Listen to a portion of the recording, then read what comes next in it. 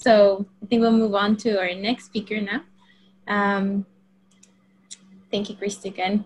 So now we have Lindsay LeBlanc from the University of Alberta, and she'll be talking about storage and manipulation of photonic signals using the Autler-Townes Splitting memory protocol.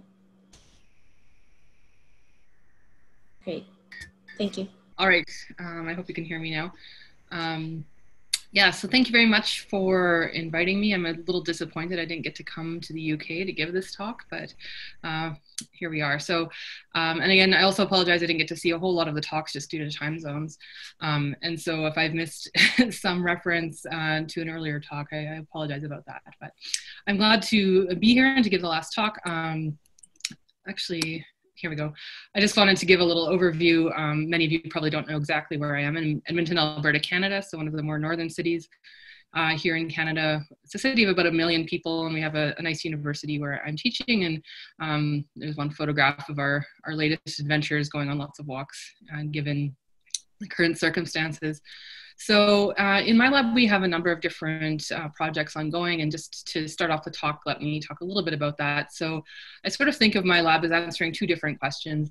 One is about many body physics and sort of more traditional cold atom physics, which is my background. But in the last several years, we've ventured into more of the realm of quantum technologies and thinking about how to use quantum systems to our advantage. And so that's more where I'm going to focus my talk today, talking about our work in quantum memory. So the different projects we've got ongoing in the lab are related to BEC and quantum simulations, to atomic quantum memory, which is what I'll talk about today. But we're also setting up a new experiment to look at hybrid quantum systems, so combining cold atoms with cryogenically cooled devices in a dilution refrigerator with my collaborator, John Davis. And then finally, we've also got some work in warm atoms looking at microwave atom optics there. So I might touch on that at the end of my talk if I have enough time. But let me talk about the kind of quantum memory that we do in my lab. So I'm sure this is not the first quantum memory talk. I know it's not from this conference. And I just wanted to start it off with this little cartoon that I used to explain quantum memory to sort of more general audiences. I sort of think of it as having an input signal. Lindsay, sorry to interrupt you. I don't think we can see your slides changing. Okay. Sharing is paused. Bring your share window to the front. Oh, there we can. It's still, yeah, if tech wants to help me. It says sharing is paused. Yeah. Bring your shared window to the front. I don't know. I think we're seeing your screen. It's just not in presentation mode, but we can see your slides. Okay. It should be. Okay, I'll try this one more time. That's good. Oh, there we go. Yeah. Thank you. Okay. Thank you. Okay. Well, okay. So, so yeah, we're talking about quantum memory as having some input signal that we care about, being able to hold on to it for some time, and then being able to retrieve it either on demand or after some fixed amount of time. So quantum memory is by no means a new technology. It's been around in this form for some 20 years now, and I have some long list of references of many of the different systems that people are using, ranging from warm and cold atoms to the ion-doped solids we heard about in the first talk of this session, and other things like color centers, of which there have been many talks this conference as well. So you can think of classifying quantum memory in terms of, you know, the system that you're doing in it, but also in terms of the mechanism behind the quantum memory itself. So one way to sort of categorize these is maybe between something called an adiabatic memory versus a fast memory. And adiabatic memories often rely on something like electromagnetically induced transparency, where there is a dark state, versus something what you might call a fast memory, which is like the atomic frequency comb that we heard about earlier. So the adiabatic memories have often been used in the atomic kinds of systems that we work with, whereas fast memories tend to show up more often in some warm atom systems, but also in the solid state implementations. And what we sort of stumbled across in my lab was combining the two of these ideas into a new protocol that we call the Autler-Townes protocol for quantum memory, where we work in this sort of Autler-Townes regime of atom-light coupling to realize this quantum memory protocol. And just a little backstory is that, it started because I have a postdoc who had done his PhD in atomic frequency combs and came to my lab wanting to learn about atoms, and sort of took both of those ideas and really was able to put them together to understand quantum memory in this way.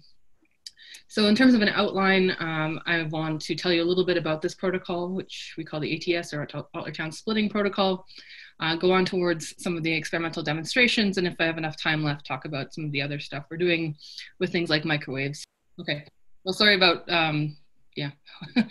having not seen anything so far, so just introduction, so we'll move on here. So in terms of the background, we want to think about this problem of how do we transfer some information that's encoded in a photonic qubit and store it in an atomic degree of freedom.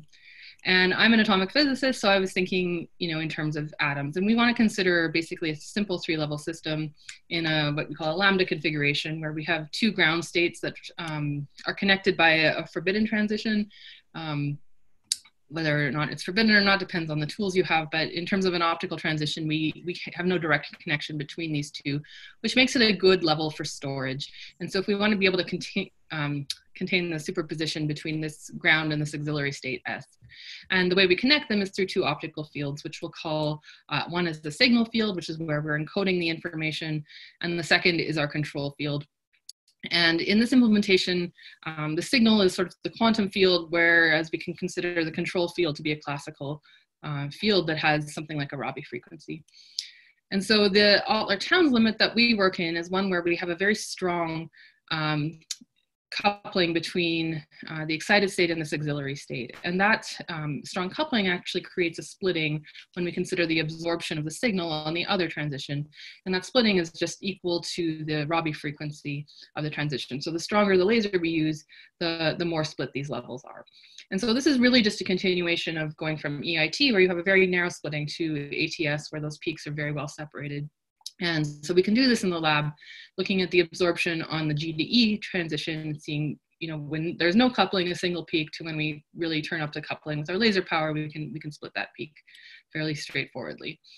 And so what that means is that we're in a regime where the coupling, the Rabi frequency between these 2 transitions on the E to S transition is much stronger, or is stronger than the spontaneous emission lifetime, or the line width of that transition. So that's the regime we're working in, and that's how we define what we call this Autler-Townes splitting.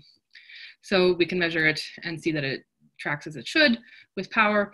And then to consider memory, what we want to think about is the different coherences. So we can define 2 different objects, which we call coherence operators, which tell us how much superposition exists either between the G and S levels or the G to E levels. And so these G to E levels is where we have our signal, and then the G to S, which I'm showing here, is the spin coherence, and that's where we're actually going to store the information. So we have a way of quantifying how much superposition exists, or how much information is being stored there. And then the other coherence is the polarization. And so that is a coherence that gets excited when you send in the signal. You create the electric dipole moment in the atom, and that couples to this polarization degree of freedom. So the mechanism of transfer here is that we actually have a dynamics between these 2 coherences. We sort of oscillate the populations between E and S when we have a Rabi flopping going on between those 2 levels. But if you consider the coherences, you go from having, say, a coherence from G to E, Rabi flops to a coherence to G to S, and then back and forth and back and forth.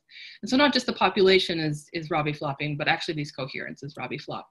And this is applicable because that Rabi frequency is stronger than the spontaneous emission lifetime of that excited state. And so you can write down the set of Maxwell-Bloch equations. You can solve these in a computer, and we do, but we can also make some simplifications where we set these limits of these different frequencies to get a very nice closed form of a simple set of equations. And especially if you look at these lower 2, and I apologize, I can't get my pointer to work here, but the lower 2 are just a coupled set of equations between the 2 coherences. And if we think of a cartoon model here, you get an oscillation between the polarization degree of freedom, or polarization coherence, and the spin coherence. So the orange and the blue here represent the 2 coherences, and they're oscillating out of phase with one another. And that is sort of the basis of our memory system.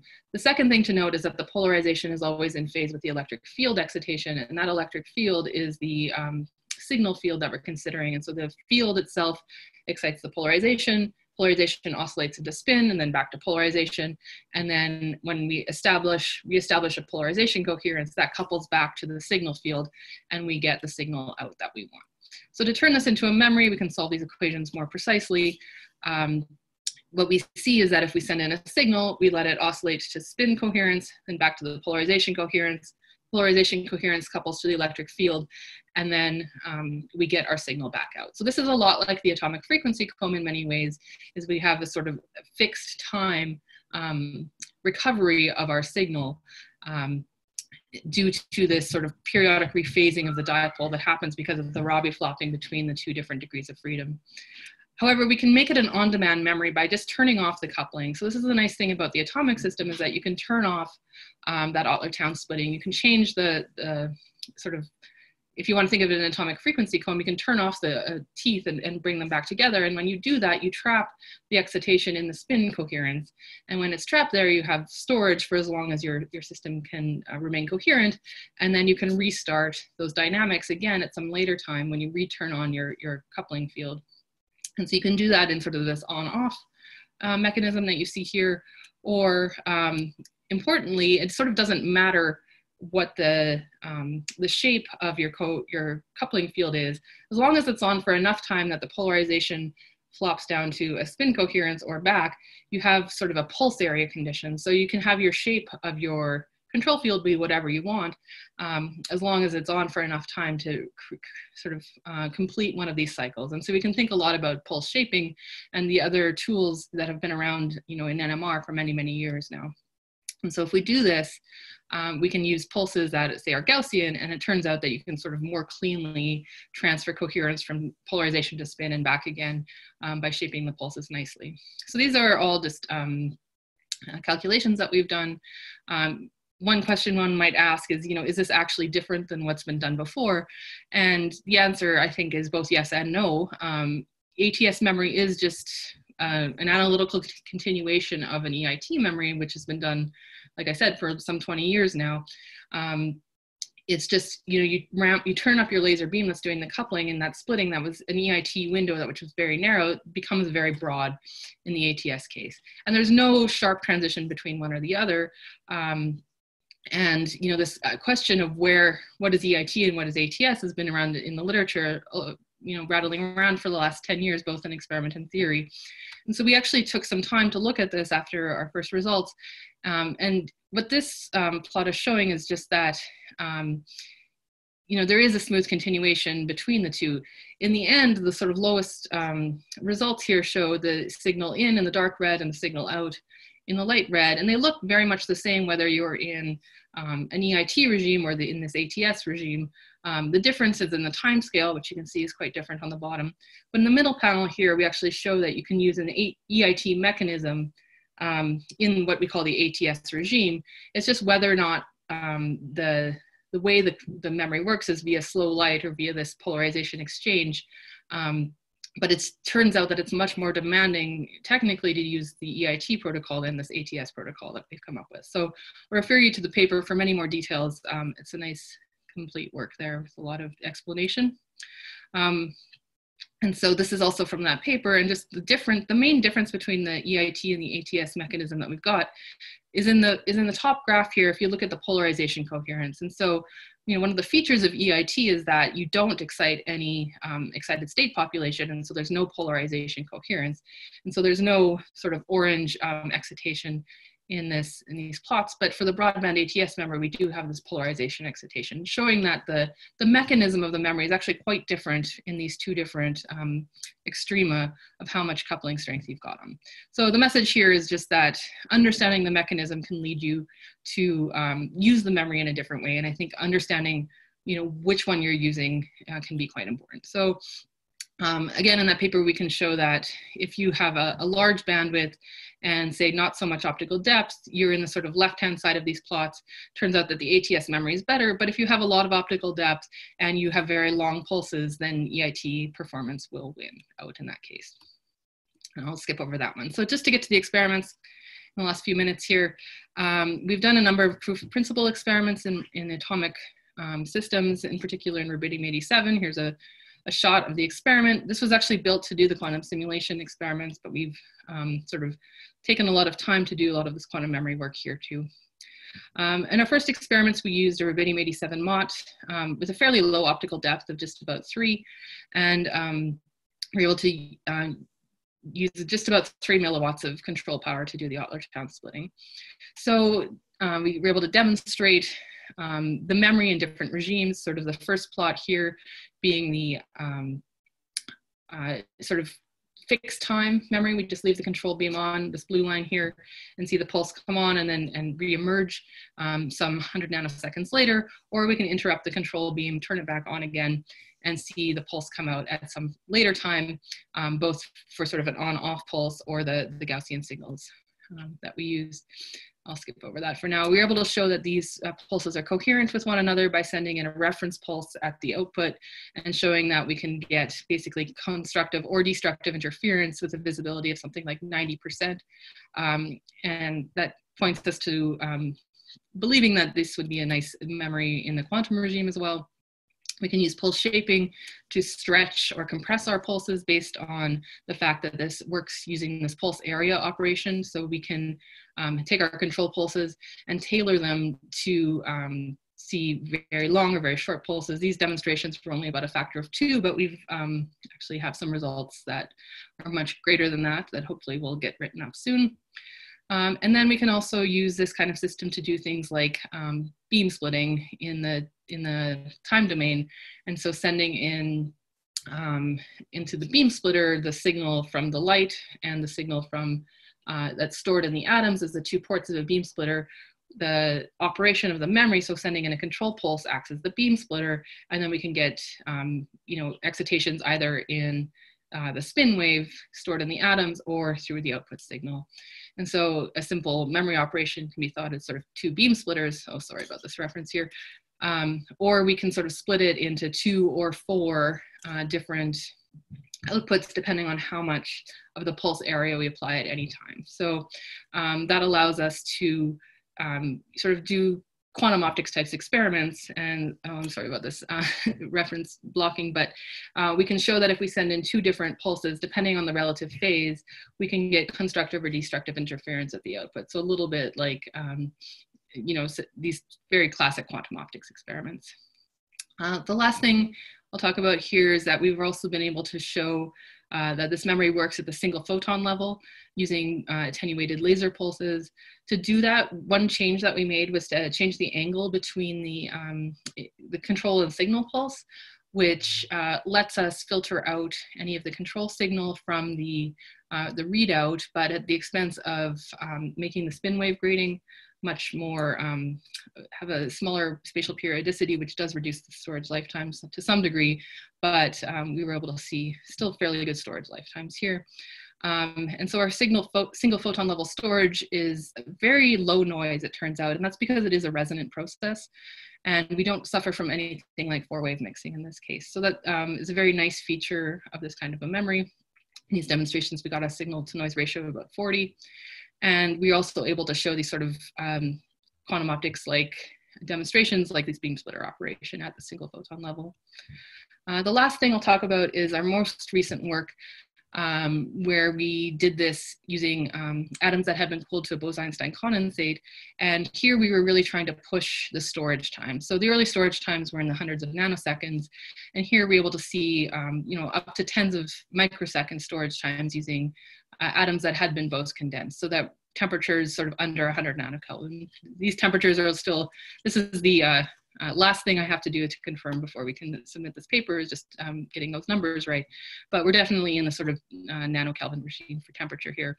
And so we see an increase in the storage lifetime because thermal diffusion is no longer as dominant. And so that's one of the mechanisms that we've been able to show is limiting the storage lifetime in this case. And we also see an increase in efficiency. So these plots show that as the temperature gets lower, the efficiency is increasing, even though the number of atoms is decreasing as we cool and evaporate those atoms away. At the very lowest temperatures, the efficiency is actually decreasing again, and that's just a technical detail that the atoms cloud is getting too small, and we're only absorbing part of the light, and so we need to work on our optics to get very small beams to interact with these very small clouds of atoms. So that about finishes my time here, but I'll just flash a couple more slides. Give me the chance here.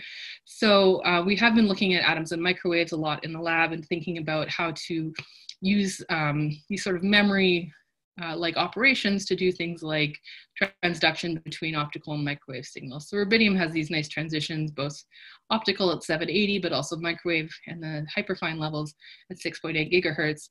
And so we've been working with a microwave cavity, sort of the size of a soup can, made out of copper, and inside of which we've got a vapor cell. And we've done a lot of work just characterizing our understanding of microwave and optical interactions that are simultaneous one another. And just last week we had a paper published looking at what we think of as an atomic radio. So actually modulating the microwave signal and then seeing its effect on the optical transmission when you set up the coherence in the microwave domain. And so one nice thing about that is we were able to make sort of a radio where we send in a signal that is a modulation on a microwave signal and read it out as a modulation on an optical signal. And these are sort of some traces of sort of before and after sending these signals through the atoms using different modulation techniques. So I'll stop with that and summarize by saying we've had a lot of fun playing around with this new Autler-Townes protocol for quantum memory, which is very low in many of the technical demands, including laser power and optical depth, and is also very broadband. So, we think there's a lot of promise for something quite practical here. We've done a lot of proof of concept demonstrations and are currently working on getting colder for longer storage times, but also thinking about how to integrate real quantum signals to show that this will work in that regime. And then also thinking about how to extend this work from the optical domain to microwaves and making some practical devices there. So here's the group from last summer. A lot of this work has been done by my postdoc, Erhan Saglomirek, who's led a lot of these efforts with PhD student in India, Rastogi, and then a lot of the microwave work was done by Andrei Tretiakov, along with a number of undergrads and other graduate students. So the last thing I'll say is that we do have some postdoc positions if you want to join us here in Canada for both the memory and the hybrid systems project that I did not talk about today. So I'm happy to take questions and wrap up this conference with the last talk. Thank you very much, Lindsay. That was a great way of ending BQIT, an amazing talk. We have some questions that are coming up. So the first one is from Dylan Akas. He says, thank you for the talk. And how long was the experiment to show storage at the single photon level? And is the AT protocol outperform previous approaches? So how long, I'm not sure how long, storage time at the single photon level. So I guess the most recent results are these in the coldest atoms. So everything from a few microseconds at atoms that are still thermal, but cooled to say 6 microkelvin. So these are colder than the original atoms that we had, down to the 15 microseconds in the BC. So these are the single photon level results there. And then, the overall performance. So no, this is not a, I think by no metric have we beat anybody in the performance of this memory at this point. So a lot of atomic memories have seen life storage times of almost sort of approaching a second. And so we think we could probably be similar if we could sort of beat down a lot of the technical problems, including magnetic field inhomogeneities in the system. So like I said, this was not an apparatus designed for quantum memory. And so we do have some magnetic field problems that we need to deal with if we wanted to make it better. So we're actually building up a new apparatus to do that now. There are similar bandwidth protocols using other techniques, but we feel that this is, we don't have to work as hard to get to some of these benchmarks. So I think I'll just leave it at that for now. Okay, perfect. Thank you very much, Lindsay. Again, that was very interesting.